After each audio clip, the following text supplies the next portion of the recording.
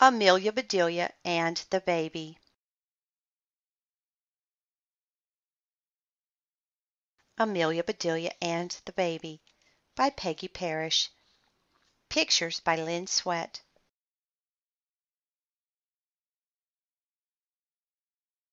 Published by Avon Books.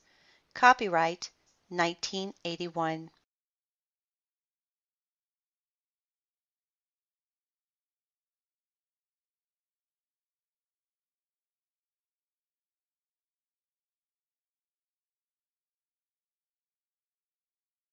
"But, Mrs. Rogers," said Amelia Bedelia, "I don't know a thing about babies. How can I babysit?" "Why, Amelia Bedelia," said Mrs. Rogers, "you are very good with children." "Yes," said Amelia Bedelia, "I get along fine with children."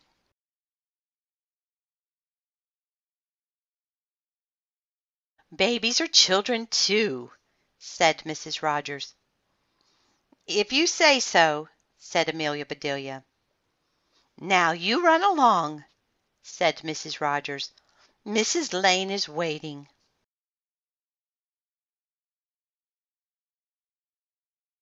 So Amelia Bedelia ran to Mrs. Lane's house.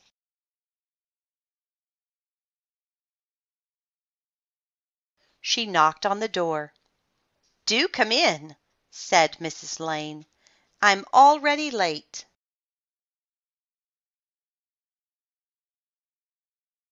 "Here is your list. I hope I didn't forget anything, but you will know what to do." "I will?" said Amelia Bedelia.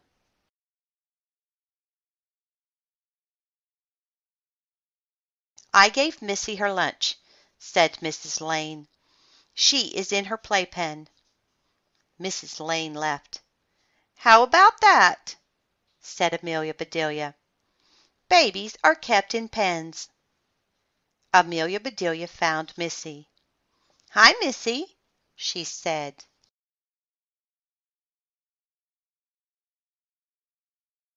Missy looked at Amelia Bedelia. She began to cry. "Oh, oh!" said Amelia Bedelia. "What should I do? What does the list say?"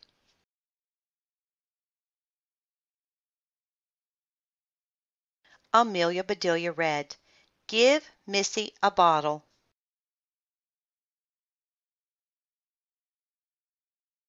She hurried to the kitchen. Then she stopped. "That can't be right," said Amelia Bedelia.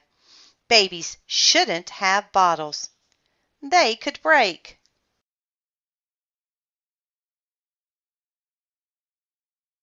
She thought a bit. "I know," she said. "I'll give her a can or maybe a box." Missy howled louder. "I'll give her both," said Amelia Bedelia. And she did.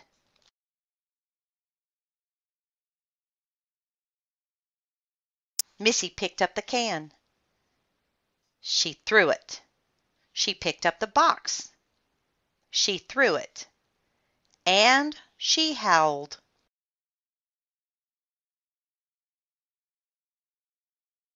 "All right," said Amelia Bedelia. "I'll find something else." She gave Missy one thing after another, but Missy just howled louder.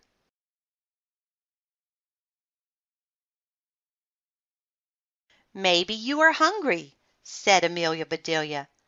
"I'll get you a cookie." She ran to the kitchen.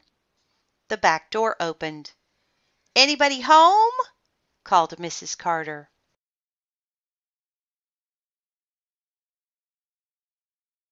"I'm here," said Amelia Bedelia.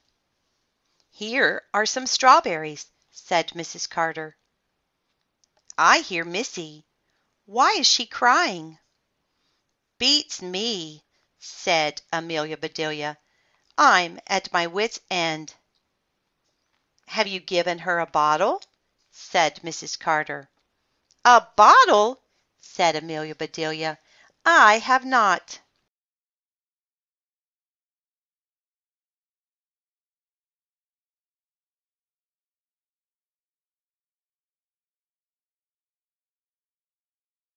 I think that is what she wants, said Mrs. Carter.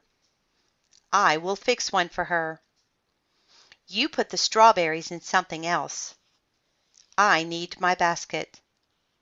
All right, said Amelia Bedelia.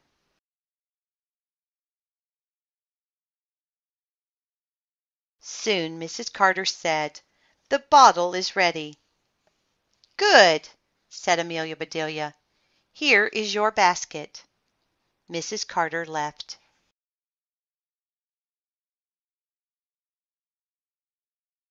Amelia Bedelia looked at the bottle. "Always something new," she said. "This bottle won't break. It's just fine for babies."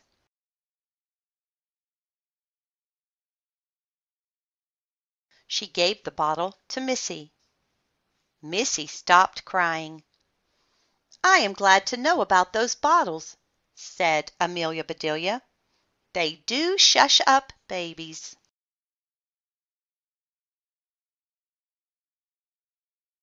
Missy finished her bottle. Amelia Bedelia looked at the list.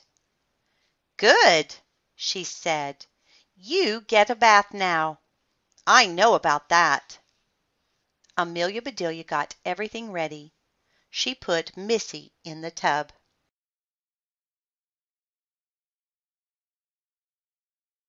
Soon Missy was all clean. "That's done," said Amelia Bedelia. "Back into your pen you go." Amelia Bedelia got the list. She read, "Be sure to use the baby powder." She found the powder.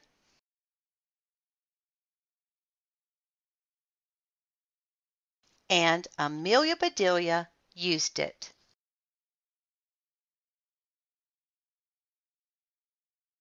"My, I smell good," she said. "That was nice of Mrs. Lane. Now what does she want me to do?" She looked at the list.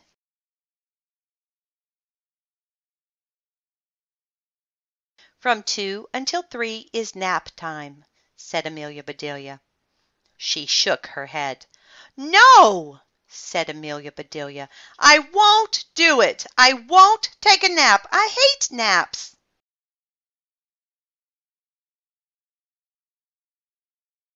Amelia Bedelia thought a bit. Then she said, "I know. Those strawberries. I will make a surprise. I do make good strawberry tarts."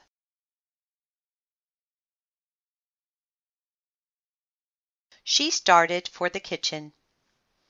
"First," she said, "I'll see what Missy is doing." She went to the playpen.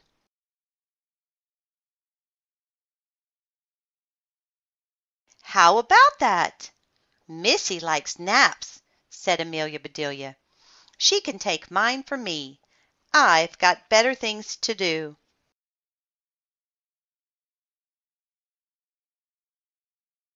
She went to the kitchen. She put some of this and a little of that into a bowl.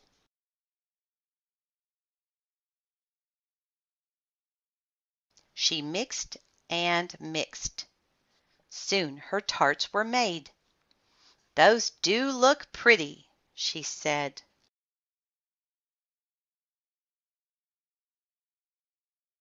She put the tarts away. Missy began to cry. "Missy is awake," said Amelia Bedelia. "Let me see what I should do."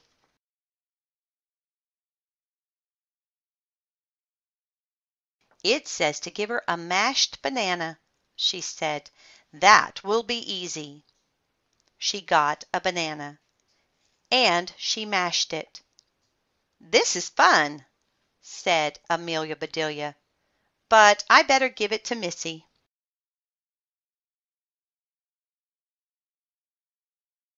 Missy took the banana. She looked at it.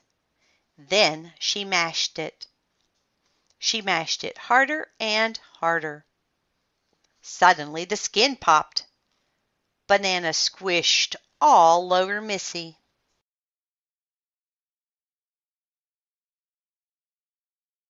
Missy clapped her hands. Then she ate the squishy banana. Amelia Bedelia laughed. "I never saw anything like that before," she said. But she had fun, and it was her banana.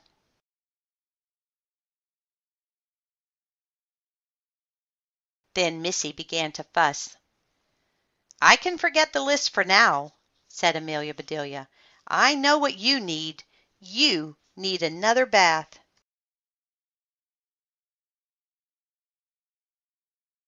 So Missy got another bath. "Babies do need a lot of washing," said Amelia Bedelia. She dressed Missy. "Now back to the list," she said.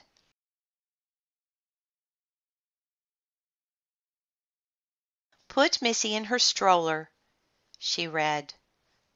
Amelia Bedelia did that. Then she read, "But first put a sweater on her."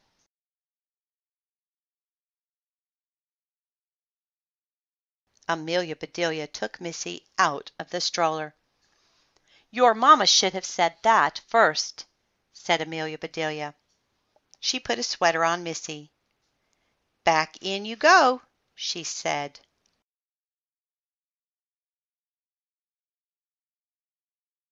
She looked at the list again. "Tarnation!" she said. "Your mamma can't make up her mind. Now she says to take you out for a while." Amelia Bedelia took Missy out of the stroller. "In and out, in and out," she said. "I'm plumb tired."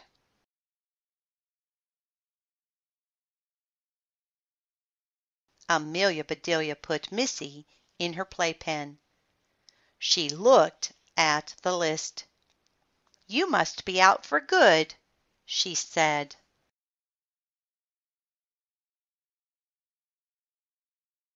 "It says playtime is until 5 o'clock. Now that is a treat. I don't get to play much." Amelia Bedelia looked around. "Now what shall I play?" she said. She saw Missy's toy box. "Look at all the toys," she said. Amelia Bedelia sat down. She began to play. She played first with one toy. Then she played with another. "Oh, what fun!" she said. "I wish I had toys like these."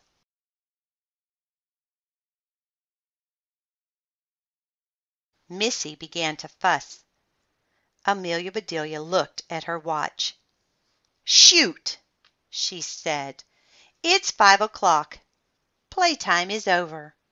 She put away the toys.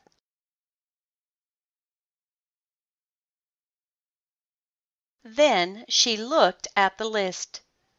"It's time for your supper," she said. "The list says I should give you some baby food." Amelia Bedelia picked up Missy. They went to the kitchen. Amelia Bedelia put Missy in her chair.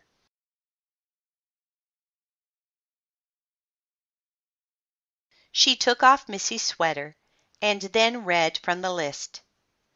"Don't forget to put on Missy's bib." Amelia Bedelia found the bib. "That's plumb cute," she said. And Amelia Bedelia put it on.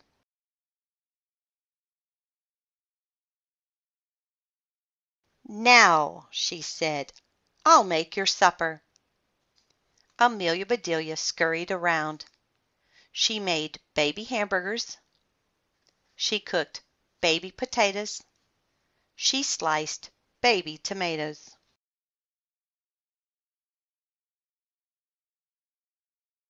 "That is a good supper," said Amelia Bedelia. She started to give it to Missy. "Oh, oh!" she said, "the catsup. I forgot the catsup." She poured catsup over everything. "Children do love catsup," said Amelia Bedelia. She gave Missy her supper.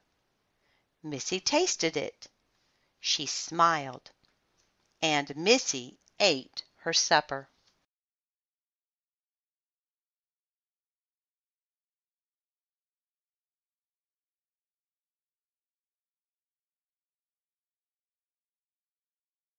Amelia Bedelia laughed. "You really liked that," she said. "You will like this too." Amelia Bedelia got a strawberry tart. "Here," she said.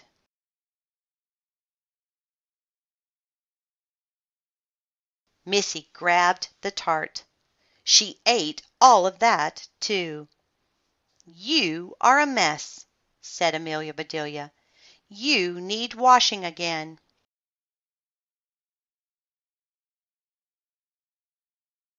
Mr. and Mrs. Lane came in. "My baby!" said Mrs. Lane. "What did you do to her? What is that red stuff?" "Red stuff?" said Amelia Bedelia.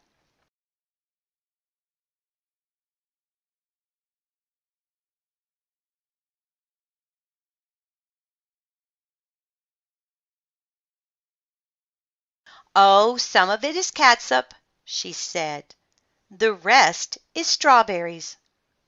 "Catsup! Strawberries!" said Mrs. Lane. "She can't eat things like that."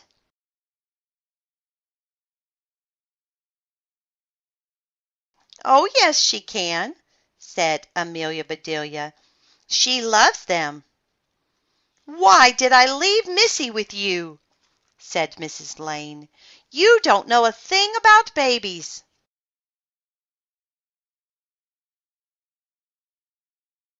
Mr. Lane ate a strawberry tart. "Delicious!" he said. "Don't you ever!" said Mrs. Lane.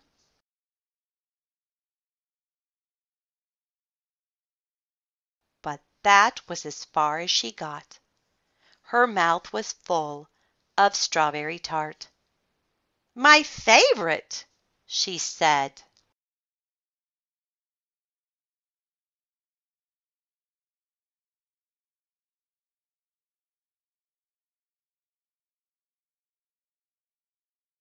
Missy began to cry.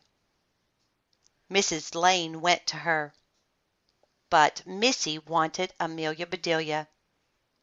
"She never did that before," said Mr. Lane. "Amelia Bedelia must know something we don't." "I think she knows a lot," said Mrs. Lane.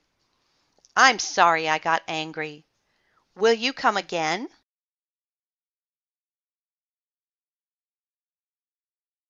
"I would love to," said Amelia Bedelia, "but I have to go now."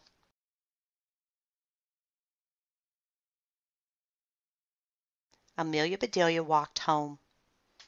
"I declare," she said, "that was plumb fun.